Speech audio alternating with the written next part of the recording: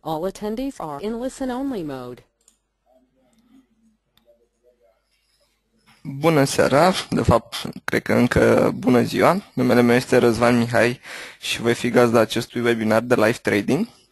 Aș vrea să vă întreb dacă se aude, dacă se vede bine ca să putem începe webinarul nostru. Ok, se pare că se aude. Cred că se și vede monitorul meu, platforma de tranzacționare. Bun, este perfect. Bine v-am regăsit la webinarul de live trading, pe care de obicei îl țin eu miercuri. În ultimele săptămâni n-am reușit să-l țin deoarece am avut alte lucruri care au intervenit. Dar bine v-am regăsit. Aș vrea să felicit pe cei care data trecută au dat câteva idei de tranzacționare care au mers extraordinar de bine, și anume pe petrol, care a coborât sub nivelul despre care am discutat atunci și și-a atins țintele de profit. Și a mai fost o pereche valutară care și-a atins o primă țintă de profit, așa cum discutați în webinarul nostru. Și pentru astăzi am pregătit câteva lucruri pe câteva instrumente de tranzacționare, câteva mărfuri și câteva perechi, dar și un indice. Să ne uităm, să vedem cam cum stă treaba. Și de asemenea o să aduc în discuție și trade setup-urile puse pe site astăzi. Aș vrea să vă întreb dacă ați urmărit acele trade setup-uri, dacă ați văzut cam despre ce este vorba, după care să începem webinarul nostru efectiv. Ok, până îmi trimiteți dumneavoastră răspunsurile, aș vrea să încep chiar cu euro-dolarul, pentru că îl avem aici pe grafic, l-am urmărit un pic astăzi și am ales să încep cu el din vari motive. Dar înainte să rămânem pe graficul H1, aș vrea să trecem un pic pe un grafic H4 sau chiar pe daily. Daily se poate observa că suntem în continuare în canalul acesta descendent, undeva pe la mijlocul lui, și pare să se consolideze într-o formațiune triunghiulară, un triunghi simetric de data aceasta. Putem observa ceva mai sus un triunghi descendent cu latura inferioară pe 1,3. Ei bine, acum se pare că avem o consolidare într-un triunghi simetric. Iar dacă vom trece pe graficele ceva mai mici ca și durată de timp, și anume H4 sau H1, cred că ar fi cel mai ok pentru noi, vom observa că din nou s-a consolidat undeva în interiorul acelui triunghi, suntem pe la jumătate. Ei bine, cum am gândit eu acest setup? În primul rând, mă aștept ca după ce a respins din latura superioară,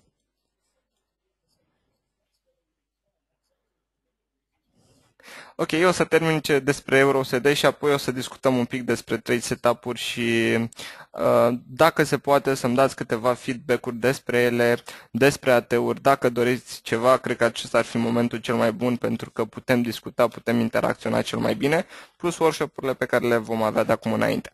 Revenind, euro-dolarul.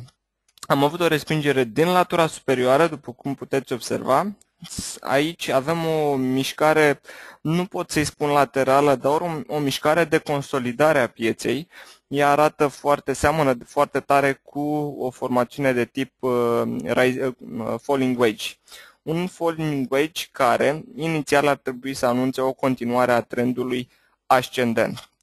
Eu m-am pregătit cu un sell stop în primul rând sub ultimul minim și în afara wedge-ului. În cazul în care trendul se va accelera în direcție descendentă, puteți observa că avem maxime în scădere și minime în scădere. Asta înseamnă că pe un interval ceva mai mic, să spunem M30, acesta poate fi un trend descendent. Așadar, mă aștept ca acest trend să continue și am stabilit un nivel de intrare la 1.2543 și un nivel de take profit la 1.2518, 1.2520, cu un nivel de siguranță de stop loss ceva mai sus la 1.2564. Risk reward-ul este 1 la 1, puțin mai mult decât 1 la 1, nu foarte mult, dar undeva acolo. De ce doar atât? Ei bine, la nivelul acesta avem un suport important sub care există posibilitatea ca prețul nostru să nu treacă pentru euro-dolar. Acesta ar fi scenariul pentru o direcție descendentă. dacă trendul acesta s-ar continua. Un alt lucru la care m-am mai gândit a fost să urmăresc ce s-a întâmplat ziua aceasta.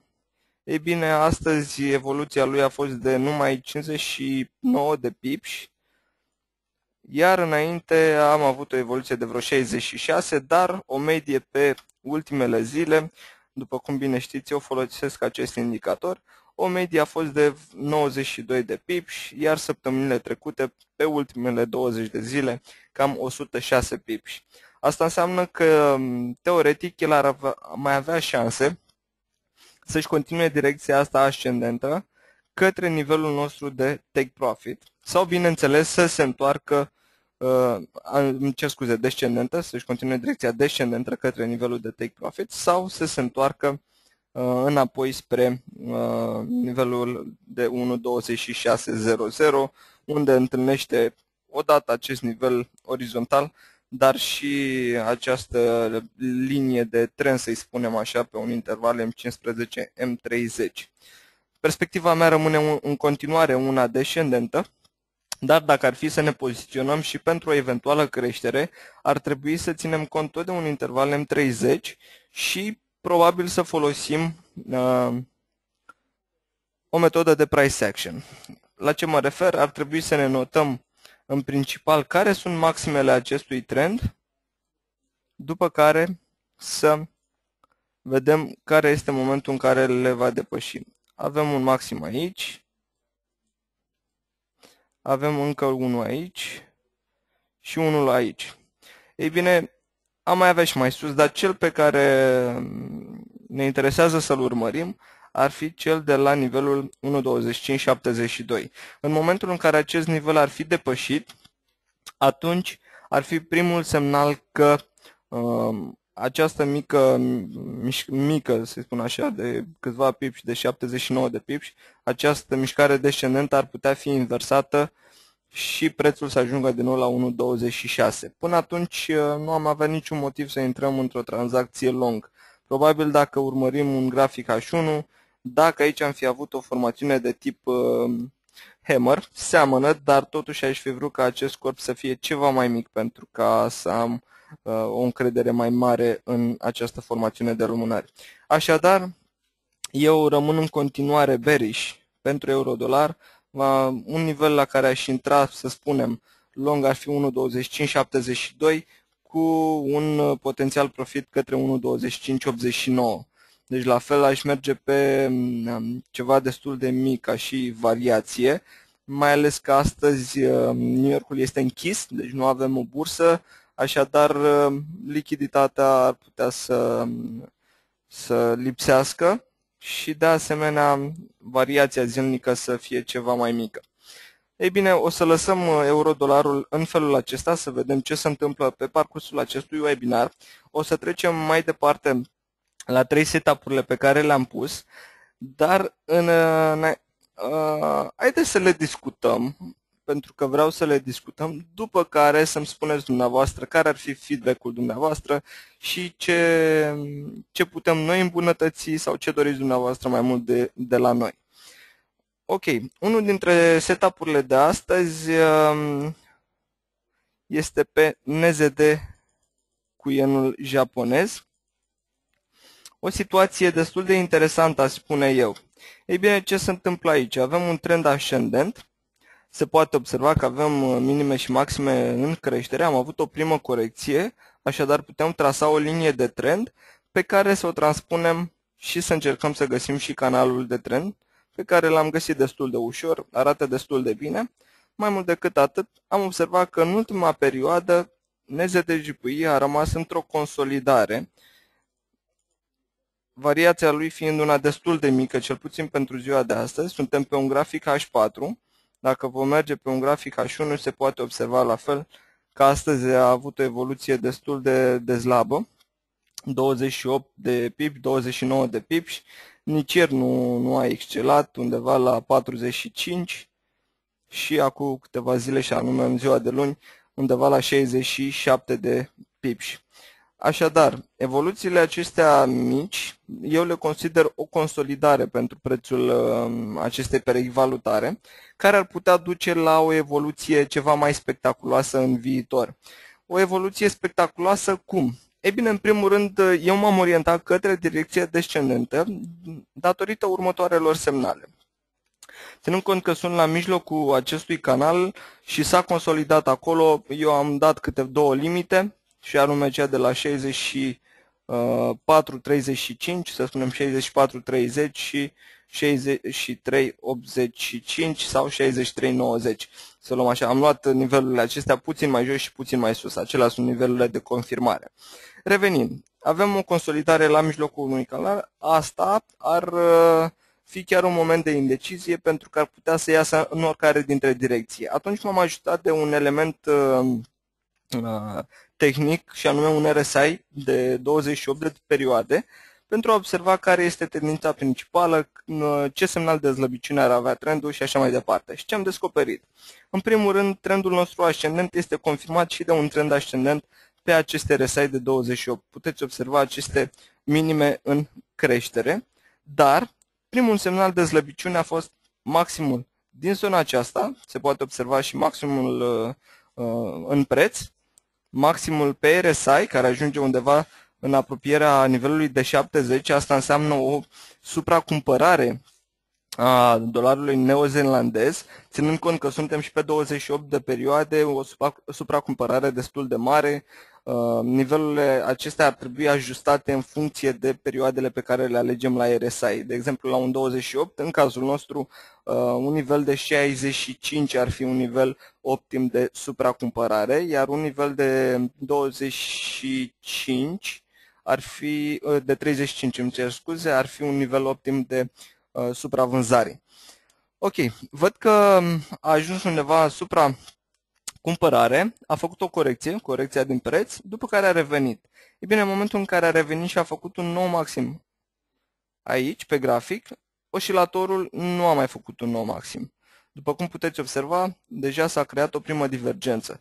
Ei bine, ok, divergențele funcționează extraordinar de bine, dar când funcționează? Pentru că pot apărea 1, 2, 3 și așa mai departe divergențe. Cum știu să le tranzacționez? Când? Cum și așa mai departe. Ei bine, folosind atât price action-ul, atât evoluția prețului, acțiunea prețului, cât și oscilatorul. Ei bine, pentru perspectiva descendentă, ar însemna ca oscilatorul să coboare sub acest suport. După cum puteți observa, are două puncte de susținere, să coboare sub el, să ajungă la linia de trend, iar prețul să coboare sub nivelul de 63,90 cu un nivel de confirmare la 63,85. Atunci s-ar activa acest setup. Totuși, pentru că suntem într-un trend ascendent, ar trebui să luăm în considerare și o posibilă evoluție ascendentă și un breakout al oscilatorului peste sau o ieșire din această divergență, să spunem așa.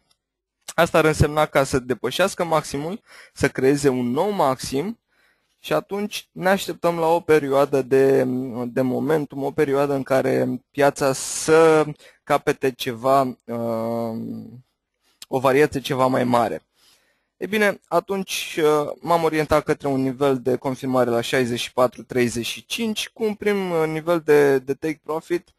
Eu m-am orientat din nou pentru aceste niveluri pe un interval ceva mai mare. Observați zona aceasta cu un prim minim.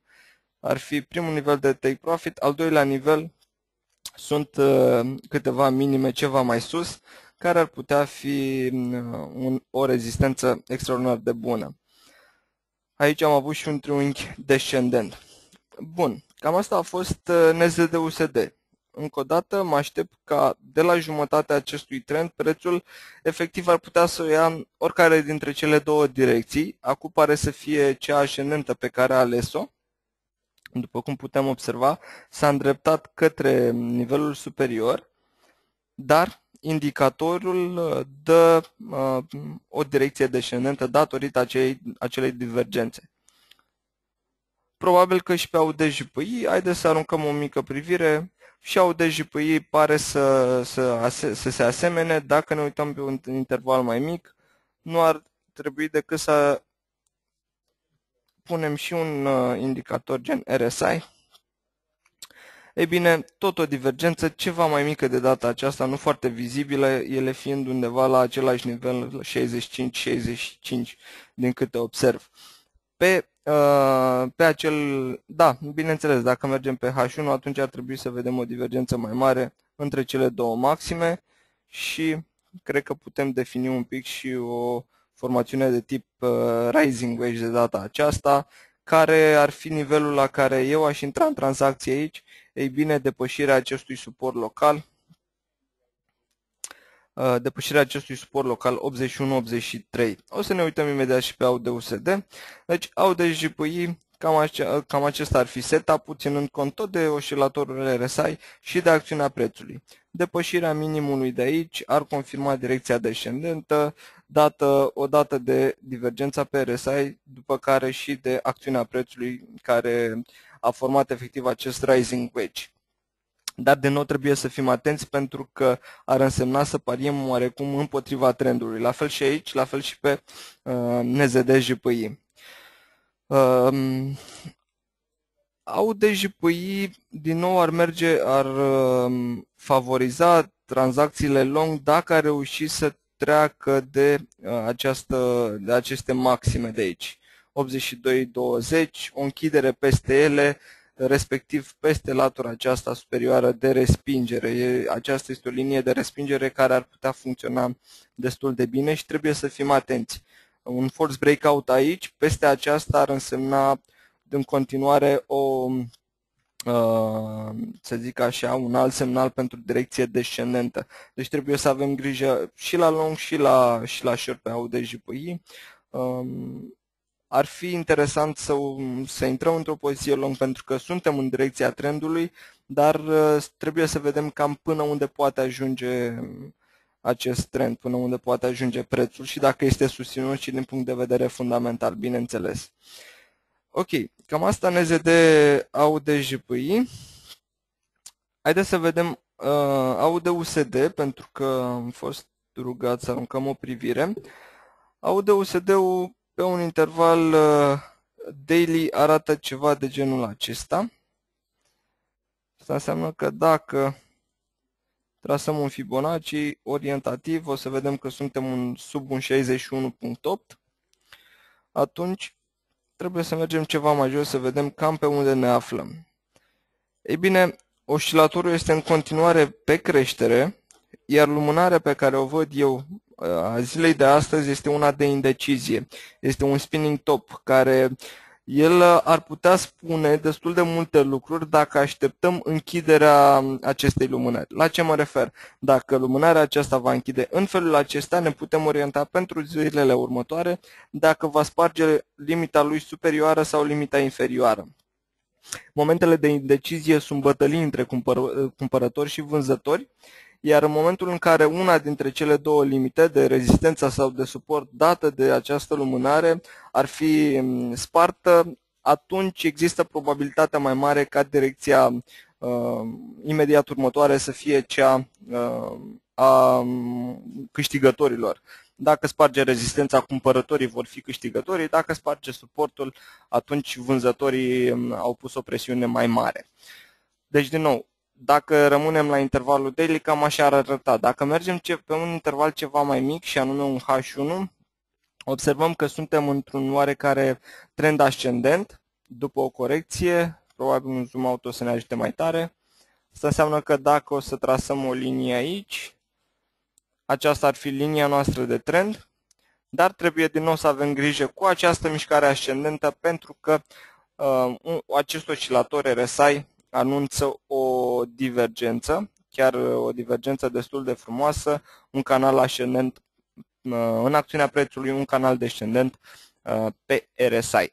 Deci, din nou, semnalele sunt unele negative date de oscilator, dar și de acțiunea prețului. La ce mă refer? Observați cum mișcările au început să devină anemice, impulsurile în direcție ascendentă sunt din ce în ce mai scurte și, de asemenea, nu am avut nicio corecție clară până, cel puțin în ultima vreme.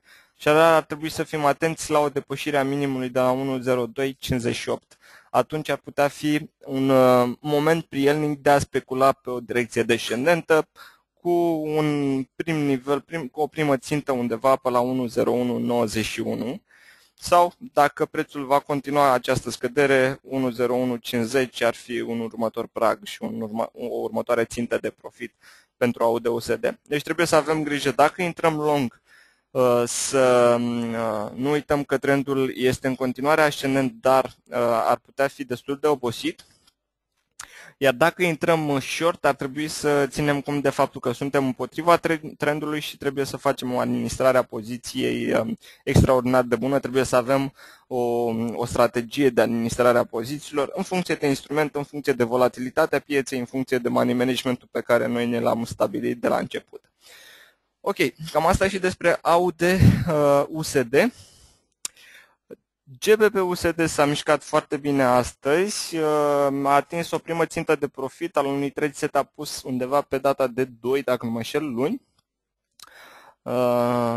sau ieri. Nu, a fost pus pe data de 2, nu, pe data de 3, chiar ieri a fost pus GBP-USD-ul, am verificat acum. Deci, da, s-a mișcat destul de bine, o să ajungem imediat și la el, pentru că mai am câteva lucruri pe care aș vrea să vi le arăt. Și anume un alt trade setup, să vedem dacă s-a activat sau dacă încă mai poate fi tranzacționat în viitorul apropiat, ar fi aurul. Ei bine, aurul în continuare are o evoluție descendentă, dar eu am considerat că dacă va închide sub această linie inferioară, atunci s-ar infirma setup-ul meu. Iar setup-ul se bazează pe acest trend ascendent, care dacă va depăși acest maxim, acest nivel de rezistență de la 1620, atunci cred că el are un potențial de creștere destul de mare, undeva către 1646. Și dacă ne uităm pe un interval daily, vom observa că suntem și într-un triunghi simetric care, cu adevărat, dacă va fi spart în direcția ascendentă, ar avea o șansă extraordinar de mare să ajungă la 1645. Totuși, mi-am luat o măsură de siguranță și dacă va închide sub această latură inferioară sau dacă va ajunge undeva către 1600, atunci e clar, direcția ar fi una descendentă. Dar pentru această direcție am zis să mă acopăr pe argint. Argintul, care și el este undeva într-o zonă de rezistență dată de o linie de trend destul de importantă, după cum puteți observa, are 1, 2, 3 atingere, asta ar fi a 4-a atingere. Și dacă trecem și pe un interval H1, vom observa că are și o linie de trend ascendentă care a fost spartă. Asta înseamnă că aici s-a consolidat cu un nivel de confirmare de la 27,99, adică sub 28, observați că minimul este undeva la 28,002. Așadar, sub acest minim s-ar activa trade setup-ul nostru cu țintele de profit și un stop loss undeva mai sus. Deci, dacă direcția va fi una ascendentă în cazul acestor mărfuri, și anume aur și argint, atunci s-ar activa cel mai sigur aurul, iar o ieșire din acel triunghi simetric ar putea duce la o evoluție spectaculoasă în direcția ascendentă, plus că am uitat să vă arăt că pe un interval daily el se află și sub o linie, o medie mobilă de 200. Haideți să o fac ceva mai grosuță. Sub o medie mobilă de 200, care, dacă va fi spartă, atunci cred că ar avea șanse să ajungă, după cum am spus, către 1645-1646. Revenind la argint, dacă direcția va fi totuși una descendentă, atunci se va activa acest setup pe argint. Stop loss-urile sunt destul de apropiate. Volumele pe care le-am folosit nu au fost unele foarte mari, chiar pe argint a fost 0,1, pe aur 0,3, într-un mod în care să ne permită să folosim și un money management cât se poate de corect. Acele setup-uri au fost gândite pentru un cont de 50.000 inițial, pentru că vrem să avem așa un standard, dar bineînțeles, în funcție de balanța fiecărei persoane, poate fi ajustat volumul. și cu un money management cu risc de până în 5% maxim, dar noi ne-am gândit undeva la 3%, anume să riscăm maxim 2000 de RON pe o tranzacție. Așadar, stop loss-ul este în strictă coordonare cu volumul. Deci nu o să fie în setup-urile noastre o pierdere mai mare de 2000 de RON și probabil nici nu o să ajungem la astfel de pierderi. Ok. Silver, argint și neozeelandez cu yenul japonez. Acestea au fost setup-urile puse pe site astăzi. Vreau să vă întreb, aș vrea să fac o mică paranteză acum și să-mi spuneți care ar fi părerea dumneavoastră sinceră legată de aceste setup-uri, dacă doriți mai multe AT-uri, dacă doriți mai multe trade setup-uri, dacă doriți altfel de analize, ce v-ar interesa ca să putem pune și să putem veni în sprijinul dumneavoastră prin aceste postări pe site.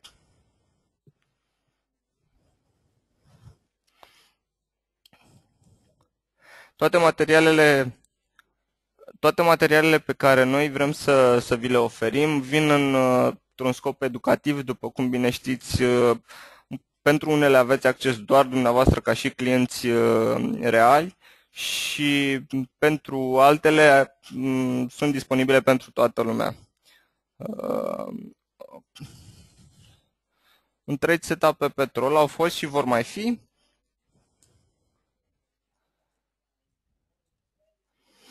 Chiar sunt curios, ați urmărit sau ați intrat vreodată în tranzacție bazându-vă pe un astfel de trade setup? O să publicăm imediat, de fapt pe la sfârșitul lunii iulie o să publicăm rezultatul tuturor setup-urilor făcute din martie până, după cum am spus, sfârșitul lunii iulie și o să vedeți cam care au fost rezultatele, ce s-ar fi întâmplat, dacă măcar vă orientați din acele trei setup-uri.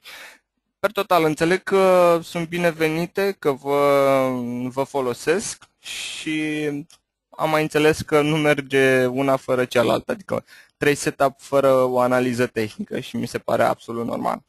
Deci, per total, cred că este destul de ok și că venim în sprijinul dumneavoastră cu aceste produse. Bun, haideți să mergem mai departe. Da, o să avem și statistici, cu siguranță o să vedeți statistici, vor fi probabil vom ajunge undeva la 100 și ceva de trade setup-uri și o să vedeți care au fost evoluția noastră pe tot parcursul acestor 5 luni.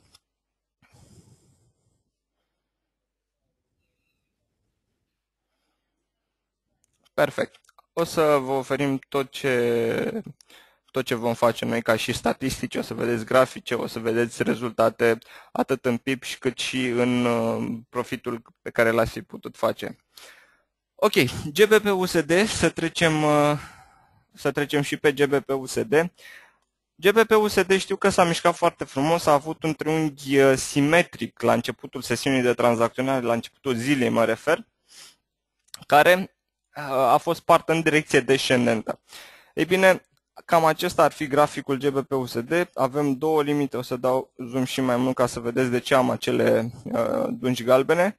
Sunt două limite superioare și inferioare pentru această mișcare laterală. Ei bine, într-un material postat de mine cu ceva vreme, am spus că lira cu dolarul american respectă mai mult zone de suport și rezistență decât niveluri efective de suport sau rezistență. Ok, și mai departe ce s-a întâmplat astăzi pe liră cu dolarul american. Am spus de acest triunghi simetric, chiar aveam un trade setup în direcție descendentă cu o intrare undeva la nivelul acesta. A atins primul nivel de take profit, după care s-a întors și a închis într-un stop loss. O să publicăm și metodologia, cum o să avem rezultatele acestor trade setup-uri. O să aveți cam tot ce se poate despre ele la sfârșitul acestei luni. Ok, acum, ce se întâmplă cu lira cu dolarul american? Evoluția a fost una descendentă clară, numai că acum, cel puțin, da, este și un head and shoulders aici, chiar l-a postat Adi astăzi și el cred că și-a atins ținta, dacă nu mă înșel. Dacă ar fi să luăm înălțimea acestei formațiuni, chiar undeva în zona aceasta ar trebui să aibă ținta, el și-a atins-o. Ideea de tranzacționat în momentul acesta e greu de spus pentru că el deja și-a atins un număr de pips. Haideți să vedem, astăzi a evoluat undeva la 94, iar evoluția lui, să zic așa, medie este undeva la 82 de pips. Ăsta este un lucru care ar trebui să ne pună pe gânduri dacă vrem să tranzacționăm în continuare în direcție descendentă. Pentru că deja a depășit, nu cu foarte mult limita, știm foarte bine că el poate face mult mai mult decât atât, dar oare condițiile de piață ne ajută să avem un trade bun în direcția aceasta descendentă? Trebuie să punem în balanță aceste lucruri. Eu, sincer, aș rămâne un pic în afara tranzacționării pe liră cu dolarul american. Aș aștepta să văd ce se întâmplă mâine, pentru că mâine va deschide și piața din New York. O să vedeți în a doua parte a zilei. Dar până atunci trebuie să vedem dacă va corecta, dacă o să formeze ceva. Observ că avem o primă linie de trend, după care putem contura și o a doua linie de trend. Dacă va sparge și a doua linie de trend, sunt curios până unde se va duce și ce se va întâmpla. Acesta este un fan principle, este o metodă veche de a trage liniile de trend și în momentul în care ar depăși și o a treia linie de trend, ar însemna că această mișcare, să spunem, corectivă ar lua sfârșit și direcția ar fi una descendentă. Pe termen ceva mai scurt ar trebui să ne uităm din nou pe H1, observăm o formațiune de tip hammer aici. Important e dacă avem vreun nivel de susținere pentru acel hammer și ar trebui să urmărim Fibonacci. 50% ar fi nivelul nostru, pentru că nu a reușit să închidă sub el, dar din nou trebuie să fim atenți dacă lira poate să se aprecieze față de dolarul american și până unde. Deci dacă această lumânare ar închide hammer, atunci cred că există o posibilitate să intrăm long cu destul de mare atenție până spre, odată aș zice, un nivel important ar fi 1.56.55, iar mai sus 1.56, să spunem 1.57, iar stop loss-ul automat ar trebui să fie sub acest hammer. Dar mai este cam jumătate de oră din webinarul nostru și jumătate de oră din această sesiune de tranzacționare și din acest interval de timp, așa că mai avem un pic de așteptat înainte să luăm o decizie. Cred că are șanse cel puțin să corecteze acum lira cu dolarul american pe restul acestei perioade de tranzacționare, după cum am spus, ținând cont și de faptul că America este închisă. 4 iulie. Ok. Atât și cu GBP-USD. Mai aveam un lucru interesant pe liră cu yenul japonez. Pare că ne uităm la un același grafic, seamănă destul de tare. De ce? Avem o primă linie de trend care a fost spartă, retestată și acum din nou o respingere de aici. Ei bine, ce îmi place mie foarte tare la acesta, o să șterg acel nivel de rezistență, ar fi consolidarea din momentul actual. Există două posibilități. Luăm în calcul sau nu luăm această umbră. Dar eu personal cred că ar fi bine să o luăm în calcul, ca nu cumva să ne trezim cu un false breakout care să ne pună într-o situație ceva mai neplăcută. Așadar, aceasta ar fi consolidarea noastră. O să trec și nivelurile imediat. Între 125, 48 și 124, 24. Ei bine, cum aș tranzacționa? Din nou, eu consider că pentru mine cel mai bine funcționează un breakout din această mișcare laterală, un breakout peste 125,48 sau sub 124,24. Eu urmăresc de foarte multe ori piața să văd când obosește. Când face o mișcare laterală de genul acesta, ori este o indecizie destul de mare în piață, iar investitorii nu știu în ce direcție să aleagă sau nu au niciun motiv pentru a alege o direcție, sau în momentul în care piața își trage un pic suflu pentru a-și continua direcția. De aceea, aceste formațiuni gen triunghi simetric, dreptunghi, aș spune chiar în ultima vreme și rising wedge sau falling wedge, aceste formațiuni de consolidare ne pot aduce destul de des surprize, așa că trebuie să fim atenți.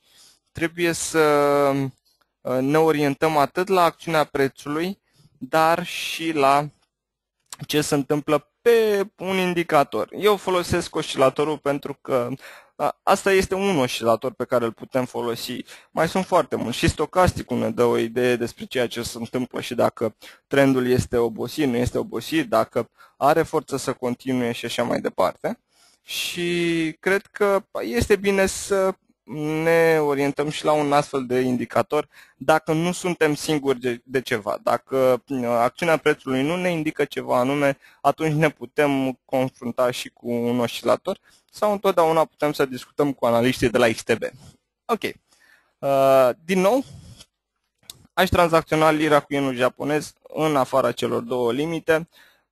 Ceva mai sus avem o zonă de rezistență dată de 125,75, ceea ce mă face să cred că o ieșire din acest range ar trebui să fie un impuls destul de puternic pentru a reuși să spargă ambele niveluri.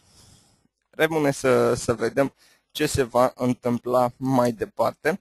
Eu vă mai aștept cu propuneri pe instrumente peste care doriți să ne uităm.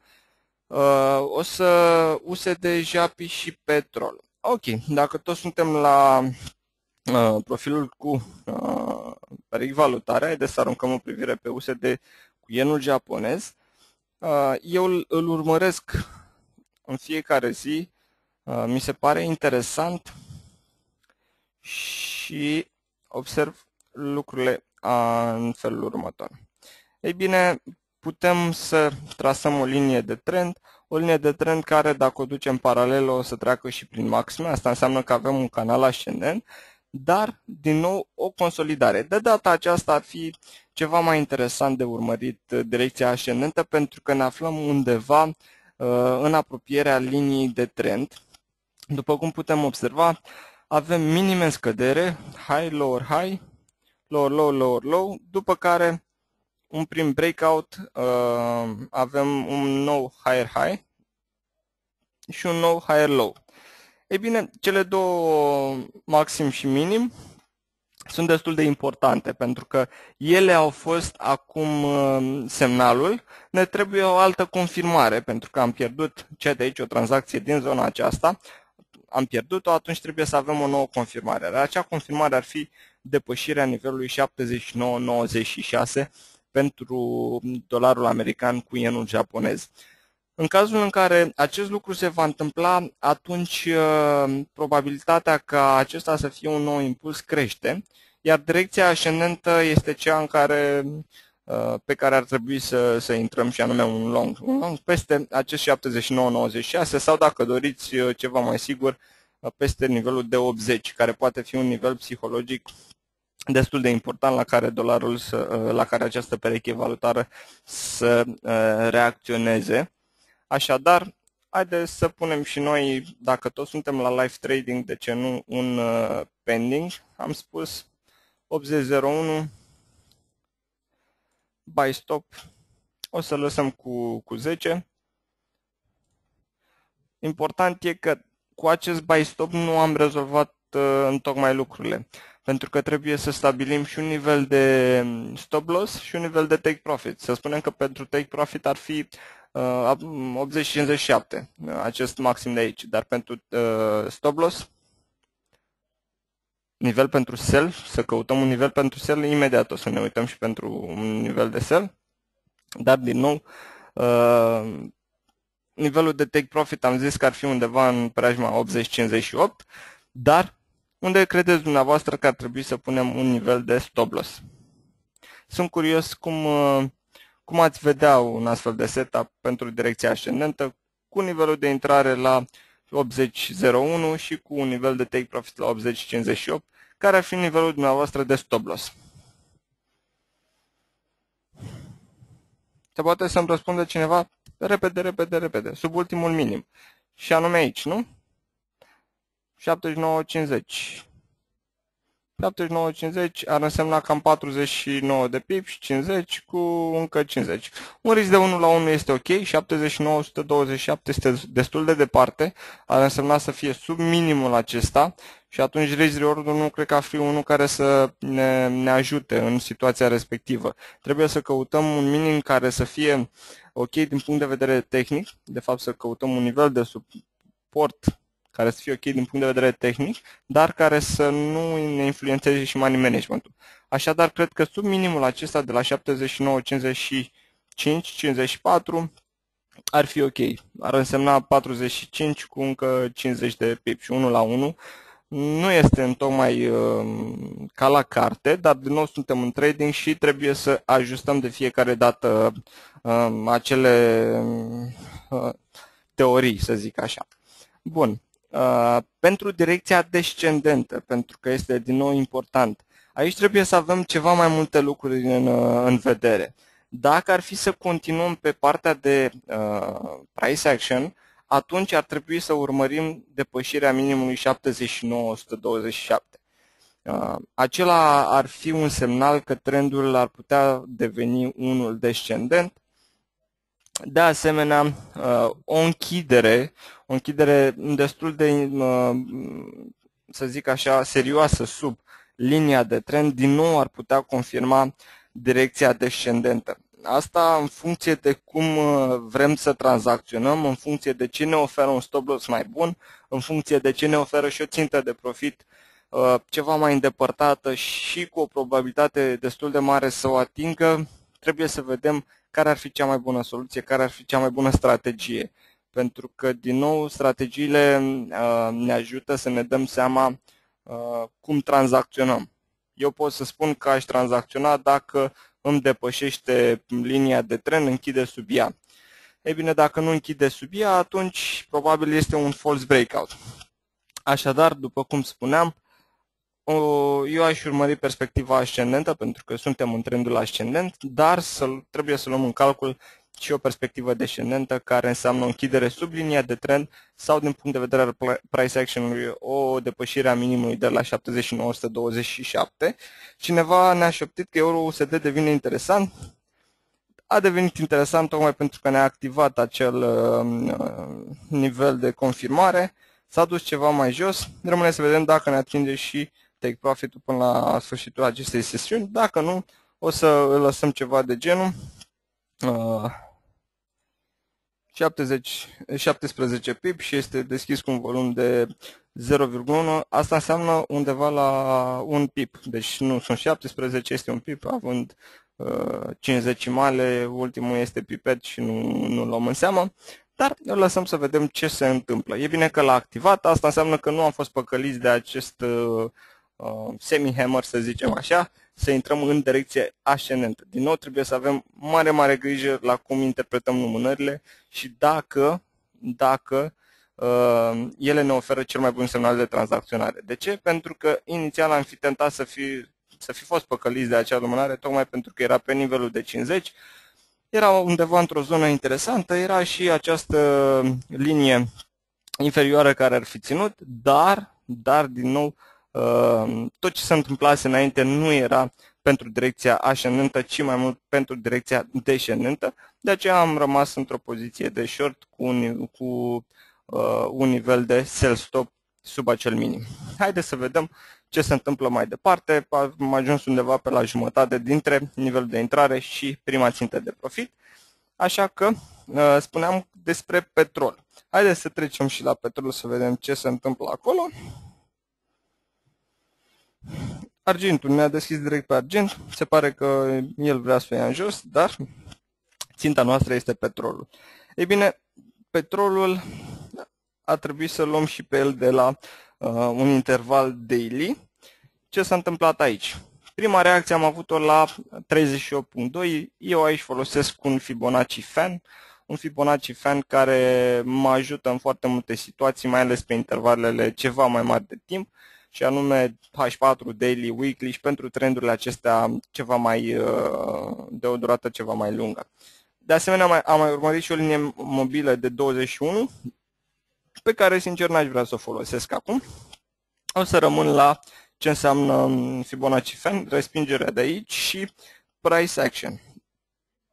Așadar, dacă o să trecem înapoi pe un interval H1, trebuie să urmărim trendul acesta ascendent și ce ne spune el. Ei bine, avem și minime și maxime în creștere, maxim, minim, maxim, minim, maxim, minim, un nou maxim și un nou minim. Ei bine, minimul ăsta nu prea ne ajută pe noi. Nu prea ne ajută pentru că piața nu a încercat să facă un nou maxim, nu este un punct de referință foarte, foarte bun și atunci ar trebui să ne folosim efectiv de ceea ce înseamnă acel minim și de ce ne arătă el. Consider că el este un nivel de suport care, dacă ar fi depășit împreună cu nivelul de 99, probabil 90, acum avem trasat pe grafic 9904, 9904 avem trasat, nivelul de 90 fix. Poate fi un nivel psihologic interesant. Ei bine, sub el, cred că am avea șanse să ajungem ceva mai jos. Sunt câteva niveluri de suport intermediare, dar ținând cont că pe intervalul daily direcția este una descendentă a trendului, ar trebui să luăm în seamă că sub acest 99, după cum puteți observa, nivel foarte important în trecut, prețul ar putea fi motivat să-și continue direcția descendentă, dar trebuie să fim foarte, foarte atenți la cum ne administrăm poziția, pentru că din punct de vedere fundamental petrolul poate deveni destul de instabil, ținând cont de ce se întâmplă în Iran, ținând cont de speculațiile legate de un posibil stimul monetar din partea băncii centrale din Europa, dar mai ales din partea Fed-ului și așa mai departe. Deci contextul poate deveni unul foarte instabil, dar dacă rămânem strict la ce înseamnă tehnic, cred că ar trebui să urmărim pentru direcția descendentă odată o închidere sub 99.00, iar pentru direcția ascendentă depinde de ce fel de trader suntem. Dacă vrem o poziție pe o durată ceva mai lungă, ar trebui să așteptăm o închidere peste maximul de la 101.52. Dacă totuși vrem să speculăm și să luăm niște profituri și până acolo, atunci ar trebui să mergem pe un interval M15 și în situația actuală ar trebui să vedem o depășire a nivelului de 100,47. Dacă nu o să fie depășit acest nivel, atunci nu s-ar activa efectiv acea strategie de price action, swing price action, cum îi spun eu în momentul de față, despre care am tot vorbit pe parcursul anului acesta, dar și anului trecut. Așadar, avem semnale pentru ambele direcții. Trendul este unul ascendent, deci putem să ne orientăm către buy dacă depășește maximul de la 100,45 sau pentru o poziție short dacă ne depășește minimul de la 99,22 și mai ales dacă depășește și închide, asta e foarte important, și închide sub 99,00. Cam asta e perspectiva pentru petrol. Deci trebuie să avem grijă ce facem mai departe. Haideți să mai aruncăm repede ochii pe ce înseamnă euro-USD. S-a oprit la un pipet de nivelul nostru de take profit. Asta înseamnă că ne putem pune și noi un trailing stop cu, să spunem, 15 pips, să ne ducă stop loss-ul pe 0, putem să îl scoatem dacă dorim și să lăsăm să atingă în continuare take profit-ul. Take profit-ul a fost stabilit odată pentru că este un nivel 61.8 din toată această mișcare ascendentă, dar dacă ieșim de acolo, o să scot ce am pe grafic, o să putem observa că este de asemenea și un nivel de suport în zona aceasta. Uitați ce s-a întâmplat aici, uitați ce s-a întâmplat aici, aici și așa mai departe. Vă dați seama că o întrebare de genul dacă mâine aș putea să intru în long este întâlnită destul de des și eu mi-am pus-o de foarte multe ori, dar trebuie să văd ce se întâmplă cu piața în primul rând astăzi. Ca să știu dacă mâine pot să intru long sau nu, trebuie să văd unde a ajuns piața astăzi, unde ar putea să mai ajungă sau unde se află, cred că cel mai corect ar fi, unde se află mâine dimineață. Mâine dimineață, înainte de deschiderea bursei din Germania și bursei din Londra, ar trebui să aruncăm o privire peste această piață euro-dolar și să vedem dacă ne oferă posibilitatea, dacă ne oferă semnalele pentru o intrare long. Ei bine, aș putea spune că o supravânzare aici ar fi excelentă pe un RSI de 21.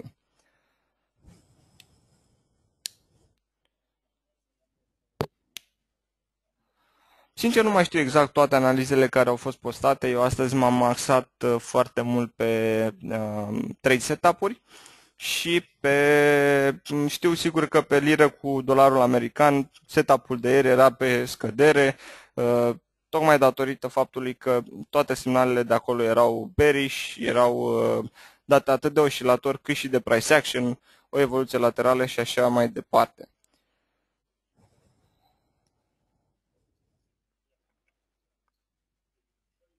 O altfel de analiză sau cam așa ceva. Da, pe dolar cu euro. A fost o analiză acum ceva vreme postată de mine. Da, era imediat. Da, era ceva de numirea, o altfel de analiză și perspectiva era bearish pentru dolar din aceste puncte de vedere tehnice, mă refer. Acesta mă orientam pe un grafic daily și weekly și cam asta arăta el. Aici arăta inițial o formațiune de tip flag care a fost confirmată, retestată și acum se pare că perspectiva e în continuare una descendentă.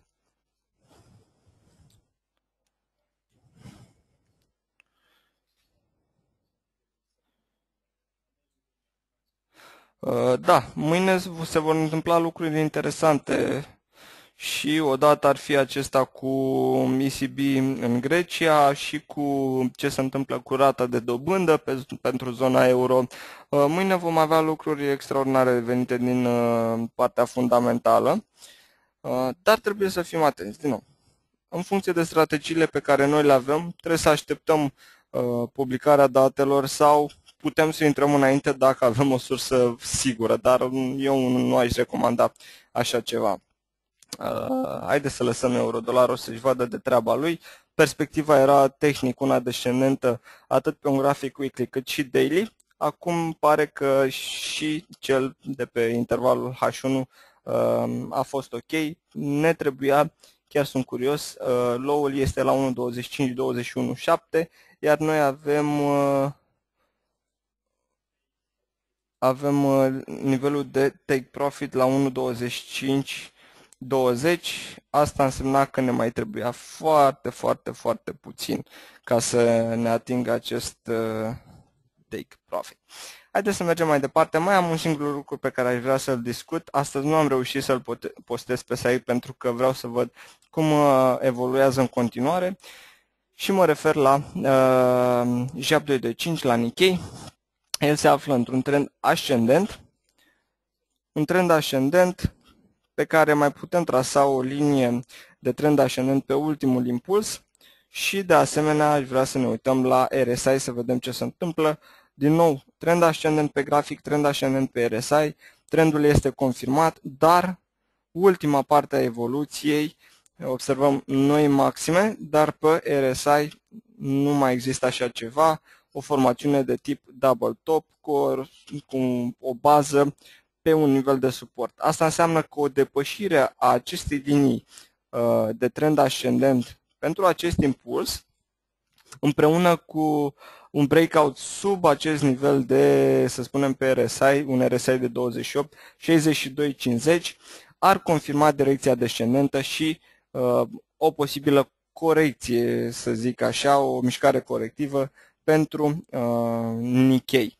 Prima țintă de profit, bineînțeles, ar trebui să ne orientăm către un nivel de suport și ar fi 8870, iar o țintă, de fapt un nivel de stop loss ar trebui să fie 9135. Acum, în funcție și de unde alegem să intrăm în tranzacție, contează extraordinar de mult. Dacă aceste niveluri rămân în money management-ul nostru, 1,25,